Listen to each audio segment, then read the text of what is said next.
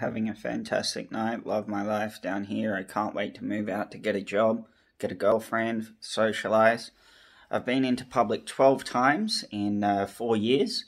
I get delivery groceries because I'm blind and have never had a car or a license, and I'm 31 next year. I've had a really cruddy. I haven't celebrated my birthday in about 7 or 8 years. I survived in forced disappearance, organ harvesting, and ritual abuse. There's a lot of organ under my face missing, and after school, after high school in 2010, I left school in 2010 in year 11. I've lived my whole life in Byron Bay and Suffolk Park. The only people I've ever known are from Byron Bay.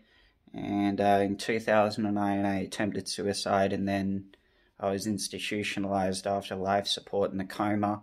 And then each time for the next 2 and 3 years, I was institutionalized in a mental asylum.